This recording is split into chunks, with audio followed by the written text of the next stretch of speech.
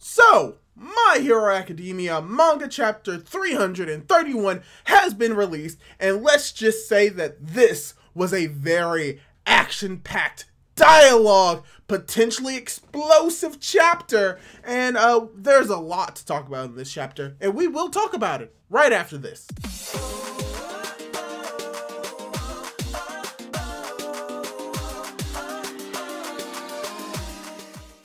Hey guys, how's it going? It is your boy, Manga Man Drew, and I'm here to do my manga review for My Hero Academia manga chapter 331 titled America. Yeah, that seems about right. Yeah, this chapter pretty much embodies what America is. Strong women, action, and potentially using violence to solve all of our problems. Yeah, that sounds like America to me. So yeah, when it comes to this chapter of My Hero Academia, we once again continue the fight between Star and Stripe and Shigaraki, where we actually learn a little bit more about New Order and its possible limitations and restrictions. We get to see something amazing that Star and Stripe can do with New Order, as well as we get a really cool nod to a specific franchise and potentially a very shocking reveal for what's going to be going on in next chapter. So yeah, before we get more into it, I'd like to ask you, if you haven't done so, to subscribe to my YouTube channel if you'd like to see more manga and My Hero Academia content. I do the reviews, I do discussions, I cover the spoilers for My Hero Academia whenever they come out. So if that's something that you're interested in, subscribe to my YouTube channel. And with that out the way, let's get right into the review. So we actually start off the chapter how we ended the last chapter, with the big explosion of Shigaraki, which is confirmed that that explosion really did do something, not necessarily harming Star and Stripe, but it really let this kid grow his hair out, as Star Stripe just comes to this realization, like, why did he grow out his hair all of a sudden? And to explain that, yeah, why did he grow out his hair? That's not explained in this chapter. We don't know, but yeah, he just grew his hair out. Maybe it's because it's like a reaction to the fact that he's been like in stasis for like 4 or so months, maybe, or maybe he was hiding all of that hair. We just don't know. It's not that big of a deal. It's just funny that Star and Stripe points that out. But from there, we pretty much just get an inner dialogue of how New Order works from Shigaraki's perspective, as we see that he's standing on this jet and he's saying, all right, I think I understand what New Order is. And we do get a little bit more revealed about it. Particularly, we get the spiel of what New Order does and how it's activated. You have to touch something, call out its name, and impose a new order or new rule upon it. But what we didn't know is the fact that this a concept or this idea of New Order is pretty much kept secret from everyone in America, as we do see an image of the Pentagon in this chapter, inferring that how New Order actually works when it comes to its limitations and restrictions may not be known to the public. Actually, it's confirmed that it's not known to the public. So as far as the public is like concerned, maybe Star and Stripe is just a super strong hero and they may not even know exactly how her quirk works. But Shigaraki, while he's fighting her head to head and, you know, didn't die immediately, has now figured out how her quirk kind of works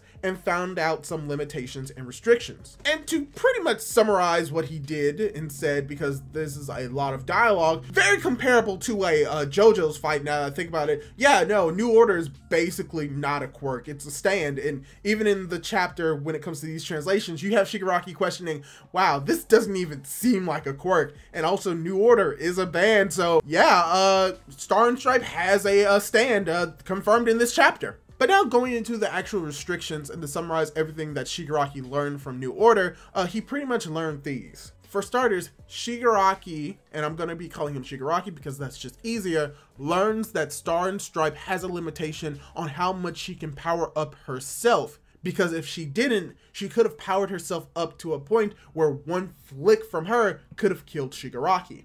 The second thing that Shigaraki learns in this fight is that she's able to freely impose rules on non-biological things, and it is explained why as another limit or restriction is that the reasoning why she has greater control on non-biological things is because non-biological things don't have the capacity to go against their own name. Which leads into another restriction that she cannot or probably has a hard time using her power on a biological individual that she doesn't know the name of, or believes that she knows the name of, which is different from how that organic organism identifies itself as, which is the explanation that the reasoning why New Order doesn't work on Shigaraki is because Shigaraki himself doesn't know if he's Shigaraki Tomura, Tinko, or even All For One.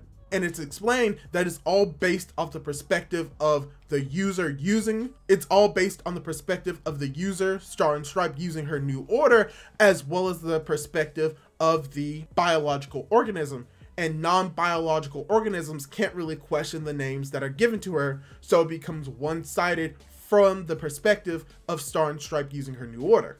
And then we also have the other two restrictions, which are based in her quirk of New Order, which is that she must touch something and call out its name, which she does do that in this chapter, but we never see her actually call out the names prior, meaning that if she calls out the name at least once during the fight, she can freely use it on that object whenever she wants because she already called out the name. This also means that if her mouth is shut or heavily damaged, she may not be able to use her quirk effectively because she has to call out the name before she uses it at least once. So yeah, that's pretty much all of the restrictions and limitations that Shigaraki figures out about New Order, and some of these we as the readers could have figured out as well. So it's very interesting to see that connection and just tie more into the fact that this fight is less of a one-on-one brawl and more of like a strategic like realization of how to defeat the other, which is very similar to JoJo's. But then even after all that, Shigaraki is still thinking, wow, I really want to use that quirk for myself to find those limitations. I wanted, as you just have Star Stripe thinking to herself, how the heck is he even breathing up here? Oh gosh, I'm gonna be honest, from here on out, we get a lot of strong focus on Star and Stripe and her character. A lot of things happen after Shigaraki figures out how New Order works. We get a strong focus on Star and Stripe as she is giving an order to the pilots to convey a message to Commander Akbar, which, yes, this is the Star Wars reference in My Hero Academia. Go figure. Yeah, we actually do get revealed of who this character is later on at the end of this chapter, and it's exactly who you think it is. It's Commander Akbar. It's very on the nose. But yeah, from here, we get a little bit, like I said, understanding of who Star and Stripe is as a character and how she's really determined to not take down Shigaraki, but just straight up kill him. Where you even have the pilots questions like, are you sure about this? We shouldn't be able to do this. Like, are you sure this is the right decision? And she's like, yeah, no. At first, he was just a threat to Japan. Now he's a threat to the world. Now I have to kill him, even if it means doing something that's illegal in Japan. So yes, we get to see more of her determination, and as she's saying this with her serious face, she looks over to the pilots and just blows them a kiss, and it's like, come on, just be my footholds, all right, my brother, as we get a small flashback of this pilot that she's blowing a kiss to, remembering the first moments he met Star and Stripe, as she's saying like, let's charge in together with you guys. Let's lay our lives on the line, my brothers. As this is very interesting because this is showing a little bit more character development for Star and Stripe, as well as these random pilots who are like, all right, let's do this, number one. You're such a handful. By the way, Shigaraki, get off of me. We are the foothold of Star and Stripe. So he sends Shigaraki flying off the plane onto his Nomu, as we have once again Star and Stripe using a new way of using her New Order quirk, as she calls out the atmosphere or the air shall solidify and become 1,000 times my size, as she's about to fist bump the earth, particularly Shigaraki, as we get to see that she does solidify the air in her image, and she is a giant woman. I think it's very appropriate that I read a particular line of poetry during this moment. Just give me a moment. All I want to do is see you turn into a giant woman. A giant woman. All I want to be is someone who gets to see a giant woman. All I want to do is help you turn into a giant woman. A giant woman.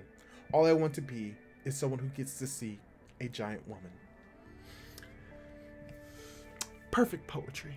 So yeah, this Star and Stripe giant woman punches Shigaraki in the air with her giant fist, as Shigaraki just comes to the realization of, I can't see anything, but I feel as if there's something there. So yeah, we pretty much get this moment of Star and Stripe punching Shigaraki. At the same time, the giant woman of herself punches Shigaraki, showing that she has full control of this solidified figure of the air or the atmosphere, as she's able to blow this Shigaraki and Nomu far away, as she's also able to clap him to try and crush Shigaraki, as we just see her clap the air clap at the same time, as she's saying that, I know this type of damage may seem meaningless, but hey, I'm gonna crush you to pieces anyway, even if it means just stalling you. And let's just say that at this moment, we've already seen 2 double-page spreads of some really intensive action and moments, and it doesn't stop there, because as soon as she does that clap, she still isn't holding back and asks her brothers, the pilots, to fire the lasers at her. And as they fire the lasers at her, as I said, she doesn't have to necessarily call laser again because she already called it, but as the lasers are hitting her, she says that harden and concentrate the lasers into one beam, as we see that while she still has the atmosphere solidified, while she's holding all of these lasers as one beam, she calls out ultra high power unification laser and is aiming it at Shigaraki. And if we do go under the pretense that she can only use a new order on 2 things at a time, at this moment she isn't super strong, which means that her natural buffness is her physical strength, which, I mean, we need more buff women, not just in My Hero Academia, but just in anime in general.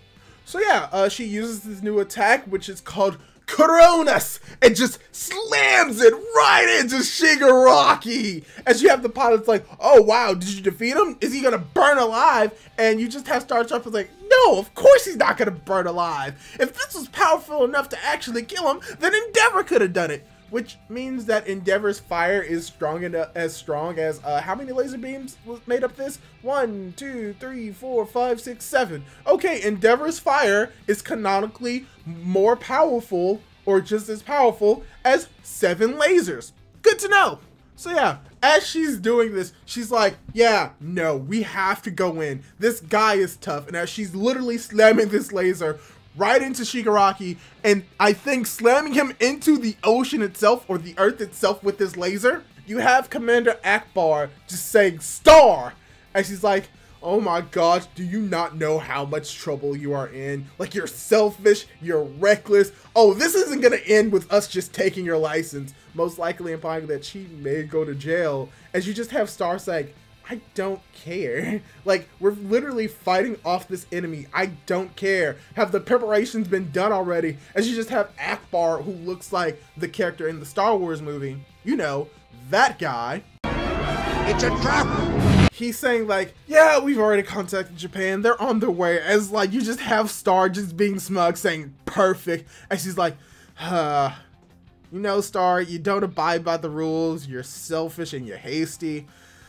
Dang it, if that's not the reason that makes our country shine, nothing does. As we get towards the end of the chapter, as we have Akbar or Star and Stripe thinking about how even All Might couldn't capture this villain. It's time for you to surpass him, Kathy. Also, reveal that that is her name. Her actual name is Kathy, spelled with a C. Ew. But we get the reveal that what Star and Stripe asked Commander Akbar for was TIMAT, which are new model hypersonic intercontinental cruise missiles, as the chapter ends with that reveal. And yeah, America is planning to bomb its problems, but the difference here is Japan is bombing their problems by the orders of America.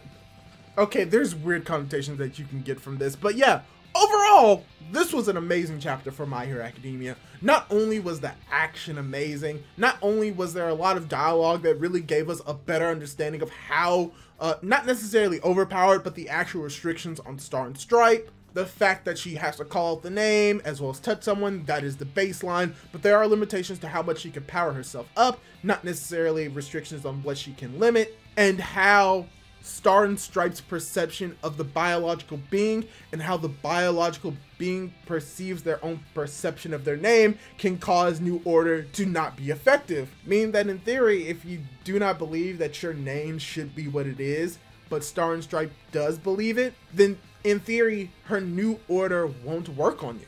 So it's interesting to see a little bit more restrictions to that, as well as showing the effectiveness of her quirk, and just getting a quirk that really isn't a quirk. It is more akin to a JoJo stand, which is always a great thing. Also, I'm not sure if I mentioned this enough, but literally ending the chapter with Japan sending out missiles to bomb Shigaraki, as well as getting a lot of character development for Star and Stripe. And let's just say, she is literally rising the ranks of some of my favorite heroes. She's probably in the top 5 because I just love her so much. Her attitude, her personality, her literally wanting to kill someone because they're evil.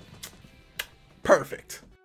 And something I forgot to mention is what's going to be going on next chapter. And I think pretty much it's going to be straightforward. We're going to see what these Dynamat missiles will be able to do against Shigaraki. We may get the ending of this fight next chapter, or we may see more of Star and Stripe using New Order to try and take out Shigaraki. But I think that we've seen pretty much all that she can do with it. So either next chapter, Dynamat will completely destroy Shigaraki, or most likely what's going to happen next chapter is that Shigaraki is going to attempt to take New Order, and either is going to actually achieve doing that, either do damage to Star and Stripe, or Star and Stripe is going to find a way to escape from Shigaraki, because at this moment, even though New Order is a great quirk, it really doesn't have any effect on Shigaraki, who he is right now. So I think that's most likely what's going to happen. We're going to get the results of the Dynamat missiles, as well as continue the fight between Shigaraki and New Order with Star and Stripe. But yeah, that's all I really have to say about this chapter. I thought this was a really good chapter, a lot of good action, a lot of good dialogue, and a lot of good characterization, as well as that cool reference to Commander Akbar from Star Wars. So yeah, hopefully you were able to enjoy this chapter. Hopefully you were able to enjoy this review. Leave your thoughts about this chapter in the comments down below. And let me just say this, do you like the fact that she was able to transform the air into a giant woman? Leave an answer for yes, or leave another answer for double yes. There are going to be no no's in my comments. So yeah, leave a comment down below, leave a like on the video if you liked this video, subscribe to my YouTube channel, and don't forget to hit that notification bell to be notified for whenever I upload more content like this. Do all that cool jazz, and hopefully I'll be able to catch you in my next video. Goodbye!